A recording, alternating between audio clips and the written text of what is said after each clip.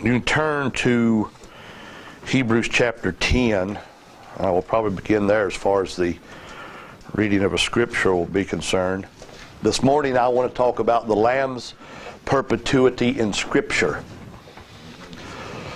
I've spoken about the perpetuity of the Lamb from Revelation chapter 13, verse 8, mainly for the past couple weeks. I want to now begin to look at more directly at the Lamb's perpetuity in certain passages and move not on, but move on, if you know what I mean. I don't want to move on from the perpetuity of the Lamb, but to move on to other passages. Let me just say, beginning this message this morning, God's book, this Bible, the Scripture, is about God's Son. Yes, sir. This book is about Christ. Yes, sir. Hebrews chapter 10, and of course this is our Lord Jesus Christ speaking, mainly in verse 7. When the apostle had written about all of those sacrifices, which were a shadow of good things to come.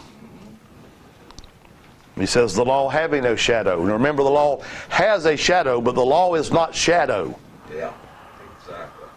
This, I think, is where some are not quite clear enough. The law is not all types and symbols. No. I mean, those commands, when God says thou shalt not, they mean exactly what they say. Yes, sir. And when it says thou shalt, they mean exactly what they say. Amen. But we know that that law is given not to show us the way to life, but the law was given to show us the reality of our spiritual death. Amen. But the law also has shadows. Yeah. And that's what it says in verse 1, for the law having a shadow. But of what? Of what? Good things to come. Yes, sir. And when the apostle defines some of these things, then he actually quotes from the Old Testament. So we have here a truth that was true in the Old Testament, right? Yes, sir. Because verse 7, then said I, this is a quote from the Old Testament. What is it? Psalms, one of the Psalms, I believe, may be chapter 42. I don't remember right off it. My Bible don't have a center reference. But be that as it may, it's a quote from the Old Testament. So this is the apostle here writing that this is valid both in the Old Testament and now. Yeah. And what does it say? Lo, then said I, lo, I come to do thy will, O God. That's the quote. Yep.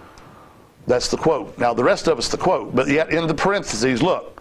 Then said I, that is who? Christ said this. Yes, sir. Then said I, lo, I come. And then what does it say? In the volume of the book, Yeah. it is written of me. Amen. This book is about Jesus Christ. It's not about morality or immorality. It's about Jesus Christ. Exactly. This book is not a book about the law, because the law had a shadow of good things to come. The law having a shadow. In the volume of the book, it is written of me. Now there are those who say, well, this word volume simply means book, or scroll, or roll. And it's true that the old Hebrew word meant just a roll. Yeah.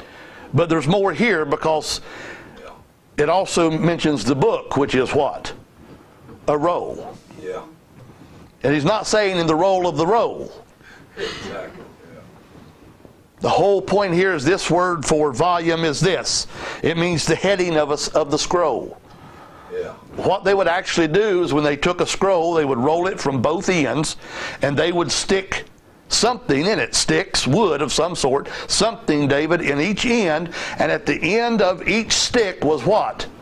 The volume. Yeah. The thing that you held it together with. In other words, what the actual Hebrew word means, and actually what the Greek word would mean, because this is a quote from the Old Testament. Doesn't matter how people say, well, the Greeks use it this way. Don't matter. That's not the point. Because the apostle is quoting from the Old Testament, so it's what the Old Testament Hebrew meant. Now here's what it is. It is the highest part. It is the extremity or the end of something. That is, Christ is the end, not the finishing part, but He's the end. He's the whole purpose for all of the Scriptures. Yeah. It's all about Him. Yes, sir. Whether it is a direct reference to Him, whether it is a prophecy of Him, whether it is a type of Him, or a symbol of Him, or a shadow, or a figure. All of Scripture is about Jesus Christ. Yes. So much so that when our Lord Jesus Christ, after His resurrection, met up with the two disciples on the Emmaus Road, what does Luke say about it? Let's turn back to that one. Luke chapter 24. And remember, these disciples said, we thought this was actually Him. Yeah. Him what? Him of whom all the Scriptures spoke. Yeah. Every Old Testament believer, I will be so bold as to say, every Old Testament believer was looking forward to the coming of the Messiah. Amen. Yes, sir. Yeah. They were looking forward. From the first one, Adam and Eve, first ones, Adam and Eve, to the last ones during Malachi's day. They were looking forward to the coming of the Messiah. If you missed that in the Old Testament Scripture, you missed everything. Yes, sir. But even our Lord said then in verse 25, and this is tough language. Then He said unto them, O fools. He even called His own sometimes what? Yeah. Fools. You know why? Because we are. That's why. Because we are fools and what? Slow of heart to believe. Amen. That's valid for me as well as for them. Yeah. And it's valid for you as well as for me. Then He said unto them, O fools and slow of heart to believe, what? All that the prophets have spoken. Now, what He's talking about, you believe some things, Yeah. but you didn't believe it what? All. You didn't see all the message. You didn't see the volume of the book. That's it. You did not see the purpose of the Old Testament. Slow of heart to believe all that the prophets have spoken, ought not Christ to have suffered these things Amen. and enter into His glory? And beginning at where? I would say Genesis. Exactly. Wouldn't you? That's what He's talking about when we talk about Moses. Yes, sir. And beginning at Genesis and all the prophets, Amen. He expounded unto them in all the Scriptures the things concerning Himself. Amen. Of course, this brings to my mind, and probably to yours as well, our Lord Jesus Christ's words when He said to certain Jews, He said, search the Scriptures, Yeah. for in them ye think ye have eternal life. And they are they which do what? They testify of me. Amen. The Old Testament says, if you sum it all up, the Old Testament says, there is one coming. Yes, sir. That's its whole message. Yeah. Even Job, when it decries the immorality of the day, or more appropriately of the people, or even more appropriately even of God's people, Yes, sir. right? Even when it decries their immorality and their unrighteousness and their ungodliness, the message of the book was not that. It is one is coming. Amen. One is coming. Job mentioned it. The Old Testament says He's coming. The four Gospels says He's here. Amen. He's here. He came. The epistles say, here is His word, and He's coming again. Amen. That's what they say. That's the whole of the book. Yes, sir. If you miss that about the Bible, or that from the Bible, you do not know what the Bible's message is. Exactly. He is the volume. And another way that word was often used, it was the chapter at the head of a column. Yeah. Now, if you know anything about architecture, when you build a porch especially a porch with massive weight, David, you don't just set all that weight on the column. That weight is borne by what? The chapter at the head of the column. You ever seen these big massive houses? And they have a column, and then they put a what? A chapter that does what? It distributes the weight of the building, and it holds the weight. Yes, sir. Jesus Christ is the weightiest subject that you'll ever find out from in Scripture. Amen. If you miss Him, you've missed it all. Exactly. No matter what area of Scripture we preach from or talk about, if Christ is not all, then He is nothing. Amen. Exactly. That's right. Yeah. He's nothing. Now, I'm not saying He is nothing, but I'm saying if we, at all of Scripture, if we do not see Christ as all, He is nothing to us. Yeah. That's true. But in particular, this book is replete with this one message, that Jesus Christ is God's Lamb. Amen. He's God's Lamb. Even from the very beginning, with the first four inhabitants of the Adamic creation, we find the Lamb being portrayed as in the forefront. Yes, sir. Now let's turn to that, Genesis chapter 4. I have 11 things that I want to try to get through. Whether I will or not, I do not know. So I will not read all of these passages that deal with these 11 areas. That is where we will see the Lamb's perpetuity in Scripture, all throughout Scripture. But I will begin by reading this one. Genesis chapter 4, and Adam knew Eve his wife, and she conceived and bare Cain, and said, I've gotten a man from the Lord. Why does that make a difference? There's only two reasons. One, she'd already had other children, and they were females. Okay? And we have no basis for that. Even if it's true, it doesn't matter. But that's not the point. Why was it such a blessing to her that she had a what? A male child. That's the whole Hebrew. I have gotten a man from the Lord. Why is that so important? Because she was just previously given a promise that when the seed is come, he will bruise, he will crush, rather, the serpent's head. Amen. That's why it was important.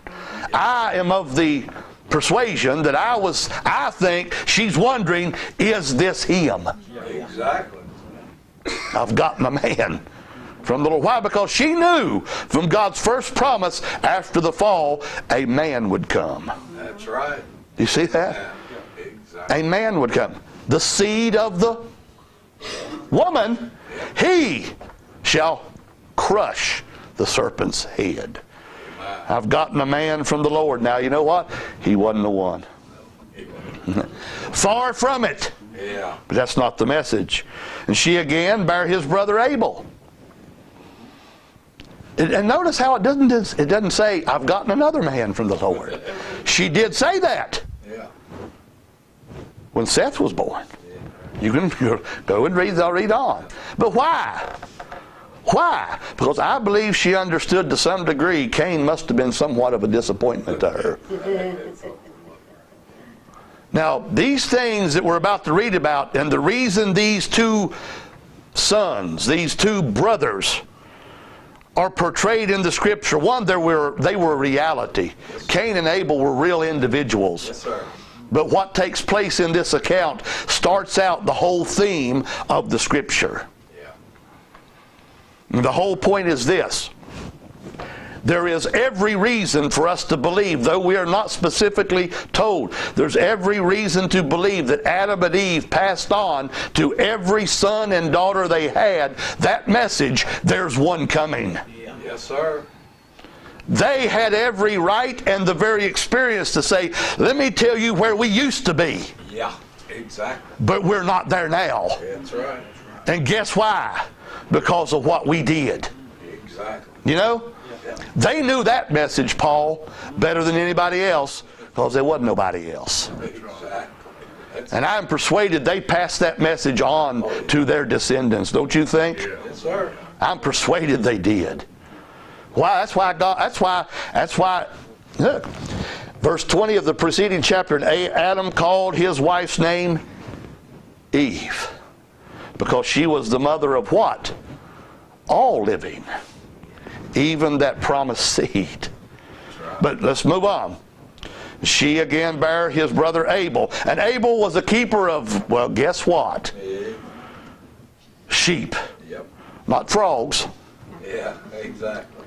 Not even pigeons, mind you. Not even bulls and goats, mind you.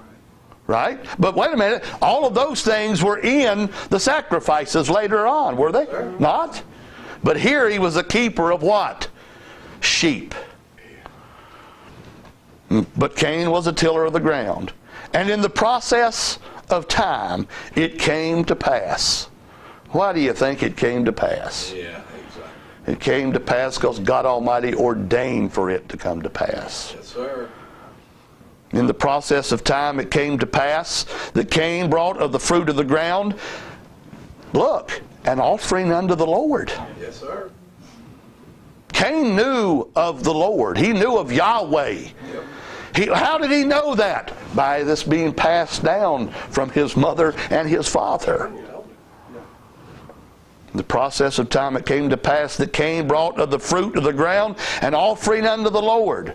And Abel also brought. Right? This lets us know that there was at least a considered equality among the people, the men. But the problem was there was no equality before God in these things. That's right. Cain was offering where? To himself? To his mom or his daddy? To his church? To his upbringing? Was he even offering to the message that his mother and father passed down to him? No, who was he offering to? He's offering unto the Lord. Yep. And most of us, our minds think, but that's a good thing. Right? Oh, yeah.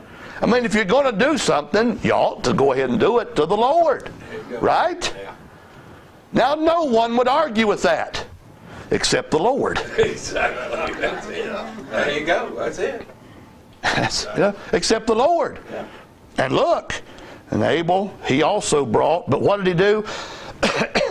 Of the firstlings. Yeah. Of the what? Yeah. The same flock. That lets me know that what Abel brought was what? A lamb. Amen.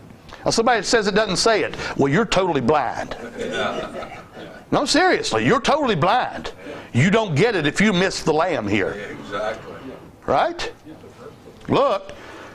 And you know, I've heard this preached. I preached on this, and I missed this one next phrase. Look, and Abel, he also brought of the firstlings of the flock, and of the fat thereof. Yeah. Now this is amazing when we consider that God had not yet even instructed anybody according to Levitical law. Exactly. Right? Yeah. That's right. Yet Abel is bringing a little lamb. And he's doing it in a manner that he is offering what? The fat of that little lamb. Yes, sir. Now, I'm not going back to it, but you go back to Leviticus and you read through the book of Leviticus, and you'll find out one thing belonged to God and God alone when it comes to the sacrifice. All the sacrifices, but especially of the lambs, one thing belonged to God. No, sorry, two things belonged to God and God alone. That was the blood and the fat. That's right. Why? It is said to be a sweet smelling savor unto who? Yeah. Unto God. Amen. It says the blood and the fat thereof is the Lord's, ye shall not eat thereof.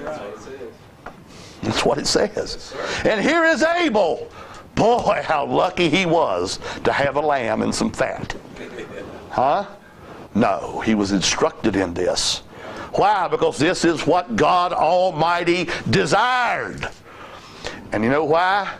Because this pictured, typified, pointed to His Son, the Lamb of God, slain even from the foundation of the world. Amen. But look, and Abel, he also brought of the firstlings of the flock and of the fat thereof. And the Lord had respect unto Abel and his offering. Now first, he had respect to Abel first. That's right. Before the offering. You know why? Because this wasn't the offering. Yeah.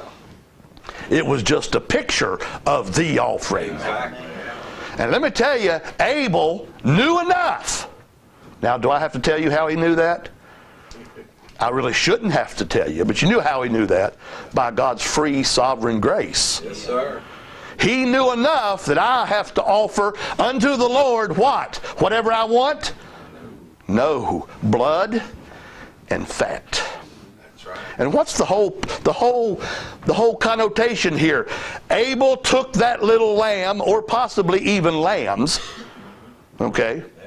He took that little lamb or lambs, and he slaughtered that little lamb or lambs, and he burnt them on a fire. Do you see that?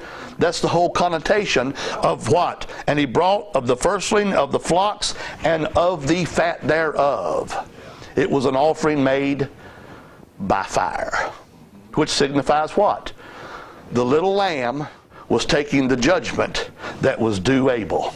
Exactly. That's the whole point. And he knew that even then. Yes, sir. Do you see that? So much so that it says, but unto Cain and to his offerings he who? Abel? He Adam? No, that's not the one you and I have got to please. That's not the one to whom the offering is made, is it? That's right. But unto Cain and to his offering he had not respect. God cared nothing for what Cain did. It says, it doesn't say he didn't respect him like he did Abel. Yeah, exactly. It says he had not respect. What's that remind you of? Jacob have I loved, Yeah. but Esau have I hated. Doesn't it? Yeah. It says he had not respect, and it doesn't say to his offering. It was unto him. Exactly. You see that? Why? Because he had the wrong offering. Yeah. See, if you don't have the right Christ, you're in trouble. Exactly. If I don't have the right Christ, I'm in trouble. Yes, sir. You know, was Cain really the one that made those vegetables grow, or whatever they were? God Almighty made them things grow. Yes, sir. Mason, he was just giving back to God what was God's already. But the problem was it was bloodless and fatless. That's right.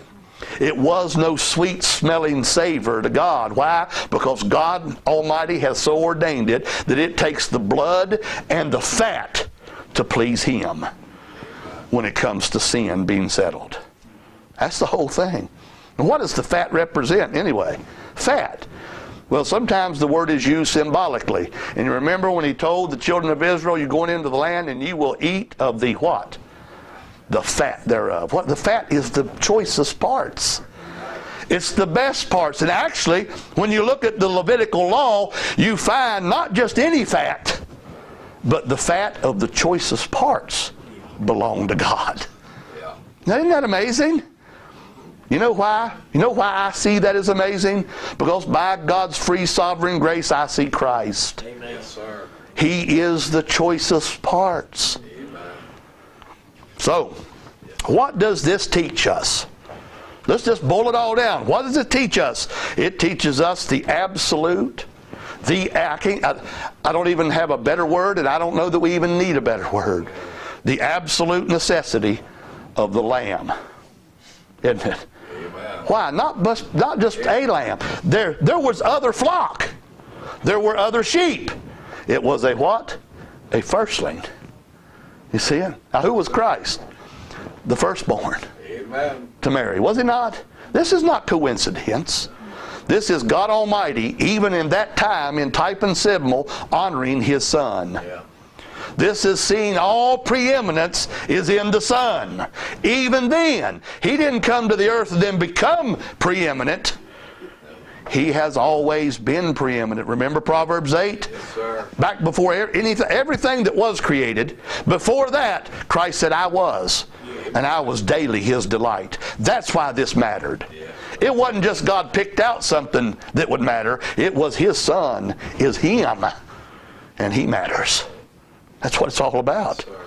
Think of it. Both offered unto the Lord. But Abel offered a little lamb. Didn't he? A little lamb. It was a blood and a fat offering. And according to Hebrews 11:4, it says that it was a sacrifice. It was a sacrifice. He didn't just bring a little lamb in and says, all right, there, Lord, it's yours. No, that lamb was slaughtered. And its whole body and its fat was burned before the Lord. And think of this. Here's the summary of it. God has no respect for people with no lamb. That's it. Yes, sir. None. Exactly. But God's no respecter of persons. Be careful. Right here it says he did.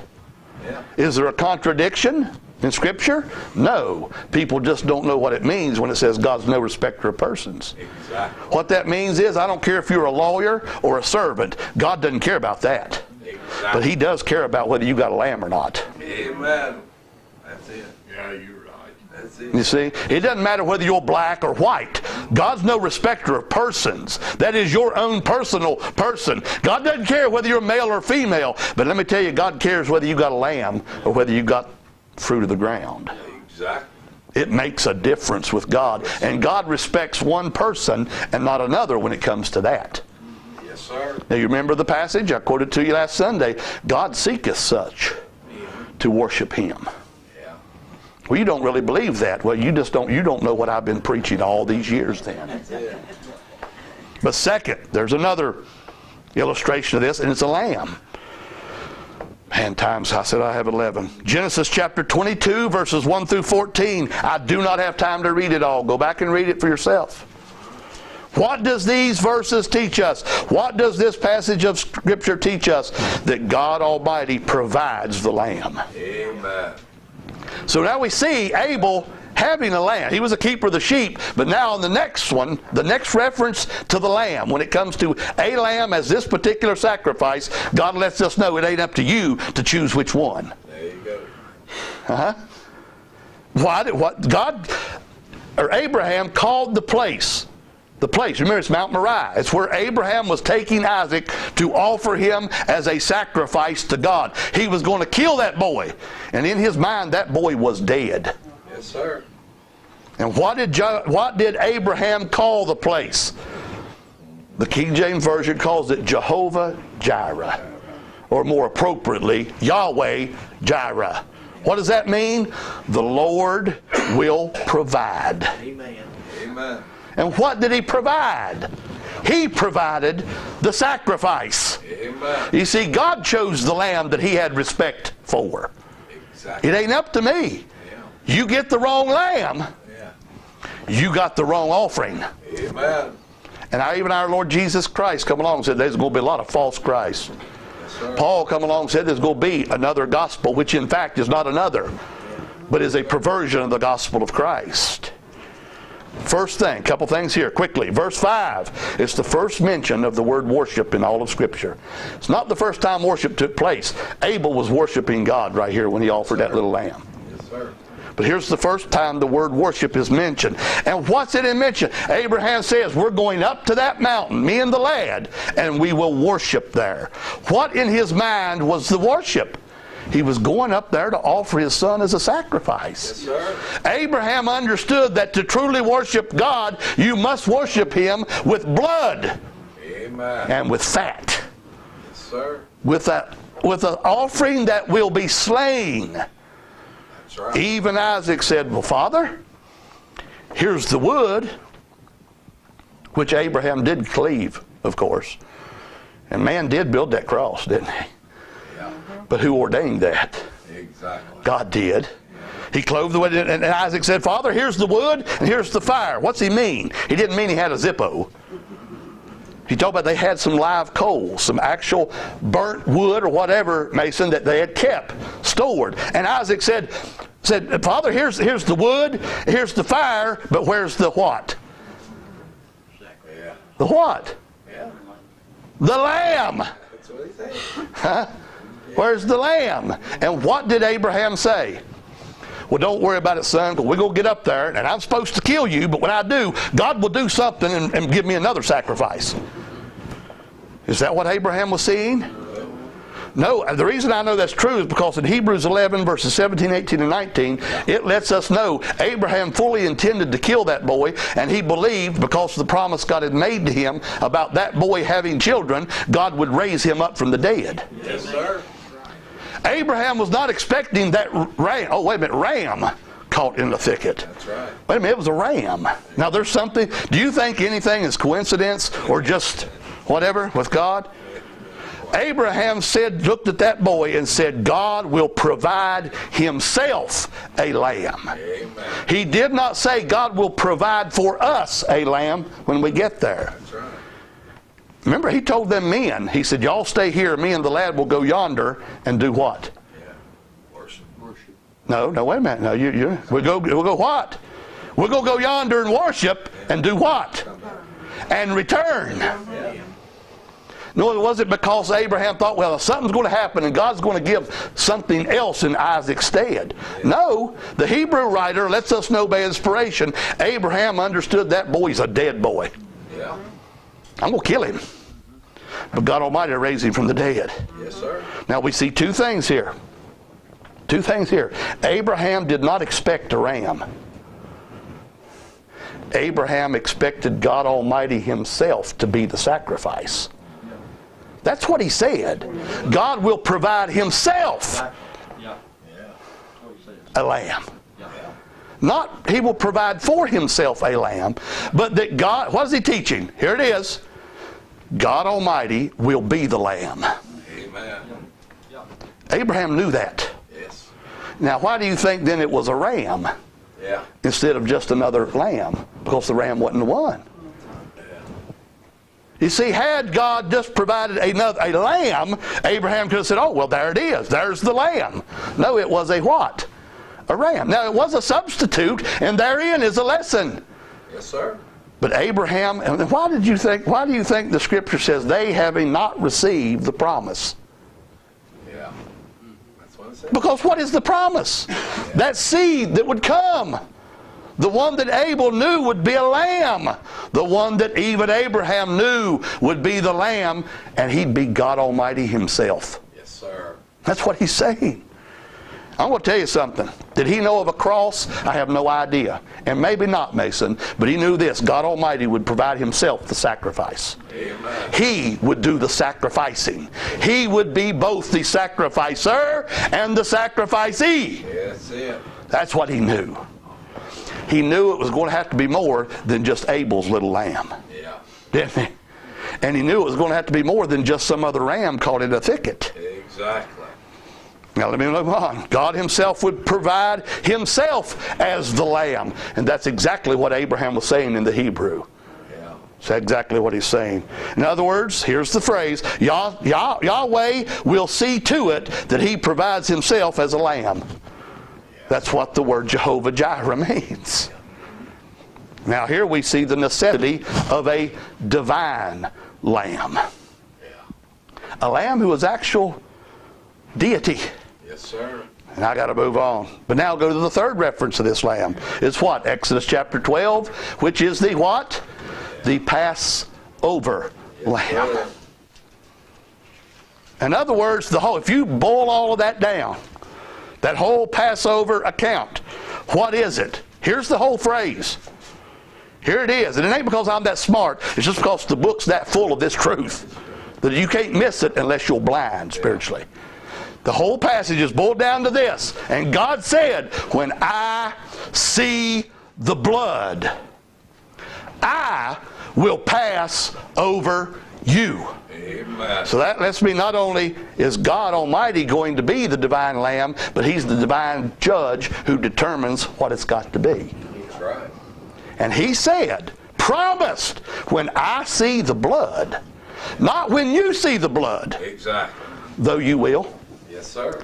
but not when you see the blood. Oh, make sure you're all out there looking at it. No, what did he say? Get in the house and hide. That's right. And eat on the very flesh and the bitter herbs, but eat on the very flesh of that lamb whose blood's out there where you can't even see it, Exactly. but I can. Amen.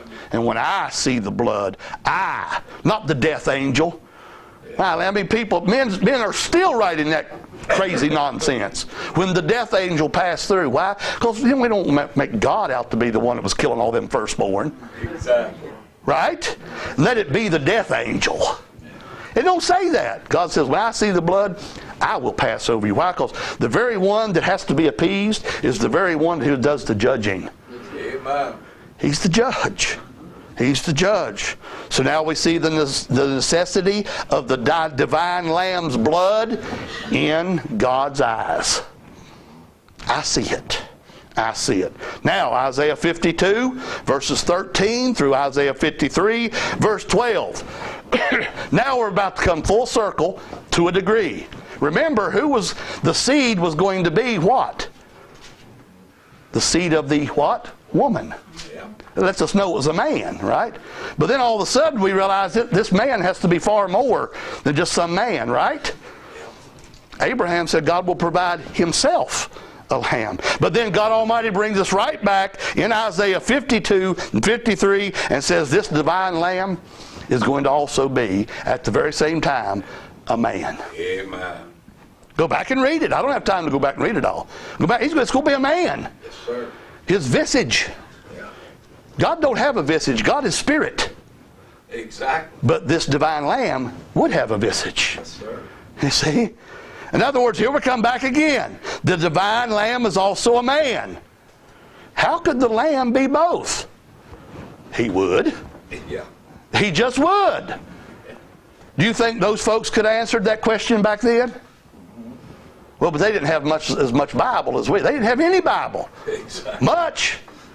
Even in Isaiah's day. Yeah. Right? He was kind of Mason in between when it come to the prophets. But nevertheless, somebody said, how could he be? We don't even know that today. But yet we know the Scripture says, and the Word, which was with God and was God, and the Word was what? Made flesh. He didn't just take upon himself a human body. He was made flesh. Exactly. And this says, the Scripture says even of this same one, that he was made sin for us. I cannot define that any more than I can define the Word being made flesh, but yet I know it's true.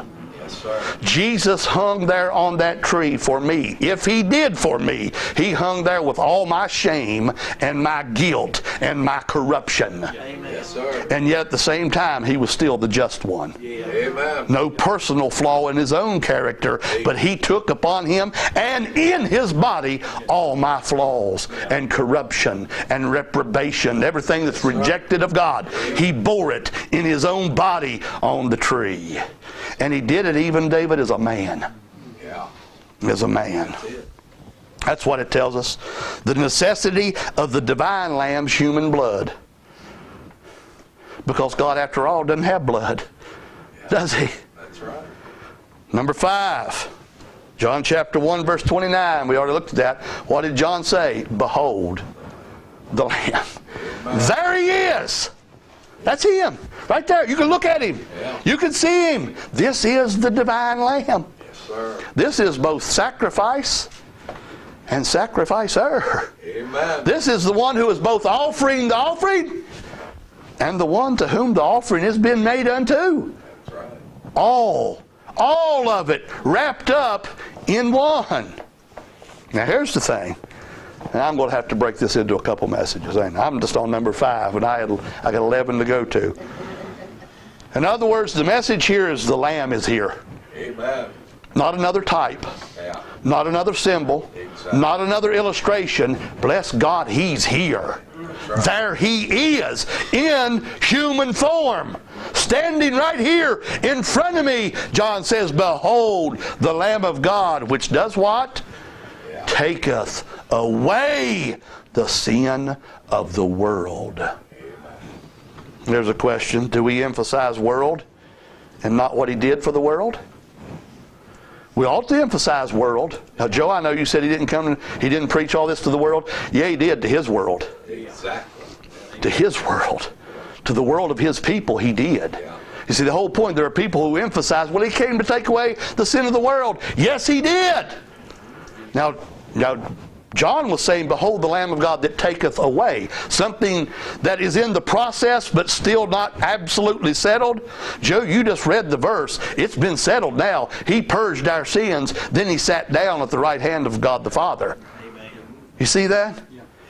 You see, yes, we must emphasize the world. There's going to be some of every kind upon the face of this earth that God Almighty will ultimately have in glory with him. Yes, sir. That's the world. Male and female both. Yes, sir. We're not Latter-day Saints. No. We don't believe females come to God through our coattails as men. But they believe that. Yeah. Yeah. And we could go right on down the line. Not as a Methodist. And not you're going to get there through methods. They ain't going to work. Not as Baptist. You ain't going to get there through baptism. Not as Presbyterians, because you're not going to get there, because you have a group of men who can really open up the Word of God to you. You're going to get there through the Lamb, or you ain't going to get there at all. Amen. And the reason you're going to get there is not because He will somehow, if you let Him or you help Him, He will take away your sins. No, because He did. Amen. It is, behold, the Lamb of God, which taketh away. When you believe? No, you believe not to get your sins taken away. You believe they have been taken away. That's the difference in the gospel we preach and the false gospel this world preaches. Exactly. They will tell you, and me, all kinds of people, God's done all He can do, now it's up to you. You believe that Lamb, you'll perish. You're right. Now, let's not play games. I'm not being mean. God will not respect anything other than His Lamb. And His Lamb, according to Scripture, has already taken away the sin of the world. That's the message. No, it's take away. And Joe, I'm not even going to read. I had Hebrews 1 verses 1 through 3. You've read that several times to us the past 2 Sundays. I don't need to read it again. When He had by Himself. There it is. Yeah. He's there. He's judge, executioner. Yeah. He's the offering and He's the offeree. He's the one whom is off. He's everything. When He had by Himself purged our sins, and Joe said it, He sat down. Why? Because when it comes to that, it's done. It's done. Amen. The gospel is Christ has already done it. Do you believe it? Not He's done everything He could. Now, if you believe it, it'll work for you. Yeah. That's not just a different way of saying it. That's a different gospel. Yeah. It's a different message. It's a different God. It's a different Lamb. It's a different man. That's it. It's not the God-man, the Lamb. All right, number 6. I may get this done. Acts chapter 8. And let me turn there, because there's a couple things I want to highlight here. Acts chapter 8. And you bear with me just a few more minutes here. Acts chapter 8. And look at verse 5. And this is not this. I'm going to get there. Then Philip went down to the city of Samaria and preached the Bible unto them. Is that what it says? Now, he did do that. Oh, yeah. Right? I have no doubt that he did that. Joe, I don't know if he even had a scroll or two with him. I don't know. But he was preaching from God's Word. But what did he preach? He went down to the city of Samaria and preached Christ unto them. Amen. Why? Because that is the message. You miss Him, you can see everything else. If you miss Him, you missed it all. You got no better than Cain's vegetables and fruits. Right. And God won't have no respect unto you. Yeah. He never has. Exactly. If that's what you offer to the Lord. And if I could go back and say, I can't go back, I ain't got time, and bleed all that right out, all again. He preached Christ. Then look, we know what happened. All of a sudden, Philip is taken way over yonder. I don't know of one preacher today that's happened to, like it happened to here. Exactly. You know that? All of a sudden, David, he just appeared in this desert. But guess what? There was one man in that whole caravan that God Almighty was going to send His message to. Now listen to me, and He sent it to him through another man. Yes, sir. Yeah, God spoke to Abraham. He spoke to Adam and Eve, didn't He? But let me tell you something. Yeah, in this last day He has spoken to us by His Son. But let me tell you something. Jesus ain't going to come and preach to you personally. He's going to send you His truth through another man, through another person, because that's the way God's ordained it for this age. That's the way it's going to happen. Now, if somebody comes to me and says, but preacher, God came and told me. If he says He told you about this lamb, I'll bow down and say, okay, that's fine. But I ain't met one, David, that'll say, everybody who Jesus came and talked to them at the foot of their bed when they had that vision at night, they're not preaching this lamb. Exactly. Not a one of them. That's right. Not a one of them. Right. Therefore, if anybody tells me that, I'm going to be highly skeptical, ain't you? Yeah. You see, I don't care. Here's the point. It don't matter how you got the message, if you got the right one, but you better make sure you got the right one. Exactly. You better make sure you got the right one. Look, this Ethiopian eunuch was sitting there reading Isaiah chapter 53. Yes, sir. and the Spirit of God says, go, you join yourself to this whole group and tell them all about Jesus. Is that what it says? Read it yourself. Go join yourself to that man. Yeah. And he walked up, he heard him reading, or seen him reading, however it happened, and he said, do you understand what you read? And the Ethiopian eunuch said, I can't unless somebody helps me. I don't know who is the prophet talking about himself or somebody else? Yeah. Well, we now know he was talking about somebody else, wasn't he? Look, verse 35, then Philip opened his mouth and began at the same scripture and preached unto him, what? Jesus. Amen. Jesus. You see, if God has passed over me, then he will reveal that one to me. Amen. Even as an individual. Oh, especially as an individual. Amen. You see that? Here's one man. And let me tell you, even when God saved 5,000 in one day, he saved each and every one of them individually, just like he did this Ethiopian eunuch. Yes, sir. That's right. You and I, none of us got in because somebody else went in right ahead of us and we held on to them. You will have Jesus Christ and him alone, or you will not enter in. Amen. And God Almighty will come to you individually and reveal to you this one, or you will never know him. Amen. This is the way it'll be. Yeah. It's the way it is. The Lamb took away my sin. The one who took it away will be revealed to me. Yes, sir. That's what this teaches. Even if it's one man out in the desert in a whole big group of people, if they said, yes, he took away my sin, but God also purposed to tell us about it before we end up in glory. Yeah. And if it takes God Almighty taking a man and all of a sudden just transporting him, that's before Star Trek even come along, and he just transported him over here to this desert. Why? To preach even to that one man if need be. That's why will take place. Why? Because that's the way God's ordained it. Yes, sir. Well, I hope maybe the Lamb was shed, that he died for me, and I'll just wake up in glory. It ain't going to happen. It ain't going to happen. God's going to send you a messenger, and they're going to tell you about the Lamb, and you're going to believe the Lamb. Amen. And that's the way it'll be. Number 7. Anybody here like fireworks? I'm not trying to pick on anybody. I do. I like fireworks. You know, you like fireworks. I mean, I take the kids to the fireworks, and we always, as adults, use that as an excuse. You know, 4th of July. Got to take the kids to the fireworks. I like them. And I'll tell on me and Paul, I'm so idiotic that I left about 8 or 9 o'clock one night, drove all the way to Tennessee to buy fireworks, to come back, drove all the way through that night just to have fireworks the next day. I ain't too bright. It's just the way it is. I'm sorry, I know I'm your pastor, you know, but that's just the way it is. But boy, it's great, wasn't it? But what do we all look for on them fireworks? If you like fireworks. If you don't, that's fine. But when what are you always looking for? Come on. The finale, right? The crescendo. That's what you always look for. It is, oh, okay, that's nice. We're done. Let's go on. No, you're waiting for that final bang, bang, boom, when it all goes off, you know, together, massive. Well, let me give you the crescendo. Here's number 7. Worthy, in chapter 5 of Revelation, worthy is the Lamb that was slain. Amen. To do what? To take the book out of God's hand. Yes, sir. That's what it says. Yeah. And he's standing. The only 2 places in Scripture. Yeah. Because it says he went up there to sit down. There's 2 places in Scripture where it says he's standing, though. Remember when, who was it? Stephen was stoned. And in Revelation 5 it says, and their Lamb stood in the midst. Yeah. And he had that scroll. And he has the right to peel them seals back, yes, and to have them judgments all start to open up. Do you see it coming full circle now? This is the crescendo. Why? The Lamb is worthy. And Revelation 6, verses 12 through 17, the Lamb is not to be trifled with. Amen. Because it is the wrath of the Lamb that is coming. Yes, sir.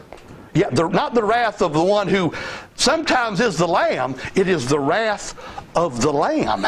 Amen. That's the way it says it. Yeah. The crescendo continues. Revelation 7, 9 through 17, the Lamb reigns over salvation. There's 144,000 sealed. Yes, sir. But there's also a great multitude, which no man can number, of every tribe, nation, kindred, and tongue. Amen. Isn't that what it says? And it says salvation to our God and to the Lamb. Amen. See the crescendo? 10thly, Revelations 15, verses 1 through 4, the Lamb is worshipped. Amen. They sing the song of Moses, this great multitude, this especially the 144,000. But we see throughout all of Revelation, everybody who's redeemed is singing this song. But what do they sing? Worthy is the Lamb. Amen. The Lamb. They sing the song of Moses and of the Lamb. And number 11, when this thing's all climaxed, and when God shuts everything down as we know it now and creates a new heaven and a new earth, and Mason, it will come down from God out of heaven. Why do I believe that? Because that's what it says.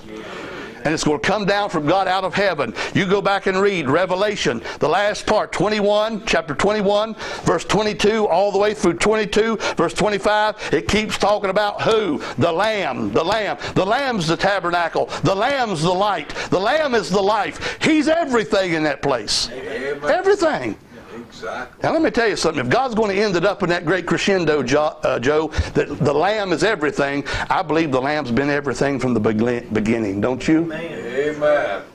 Now here's the thing. Let me wind it up here. Let me look at turn to Revelation chapter 22. Now, verse 3. And there shall be no more curse. Oh, isn't that a glory? Amen. Now not just out there.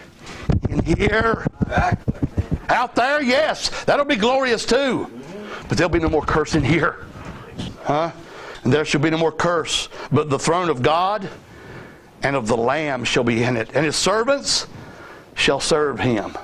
And that, I mean, we're going to be able to serve him with no more curse. Exactly. That's, I can't even, Joe, I can't even fathom what that's going to be like. But look, and they shall see his face. His face. Going to look at him. And you know what? He's a man. Yes, sir. You remember he talked to Abraham as a man talks with his friend. Yes, sir. That's what we're all going to experience one day, to be able to talk to the Lamb face to face. You talk about a crescendo. Yes, sir. That's glorious. Yeah. I don't need a cloud and a harp if I got that, Joe. Exactly. Do That's it. it. Cloud and harp, who needs that? Huh? Well, at least I won't go to hell. Then you've missed the Lamb if that's all you're worried about is missing hell. Yeah. Let me tell you, those who love the Lamb perfectly then, they still love him even now. Yes, sir. And you will be brought to love and adore and worship him and serve him even faultingly now, or you will never do so perfectly then. That's it. That's just the way it is. It ain't being mean. It ain't being hard. It's just the truth. Why? Because even in the beginning, God had respect unto Abel and his offering. But unto Cain and his offering, what? God did not have respect. It says here, look at it, verse 15, for without are what? Dogs. Is he talking about canines? Talking about people. Yeah. For without are dogs and sorcerers and whoremongers and murderers and idolaters, and whosoever loveth maketh a lie. What does he say? Look at it. Drink. Are you thirsty? Drink. Yeah. He's the Lamb. He's the life. He's the bread. He's the water. David, he's everything that we need. Amen. Isn't that glorious? Father, we pray that these things, this person, Lord, is real to us. That he's real to us. And that this is truly a God-given faith that lays hold of Christ through your free and sovereign mercy. Lord, these lips of clay cannot thank you adequately or enough. But yet we attempt, Lord, to thank you adequately and enough for Jesus Christ our Lord. Amen.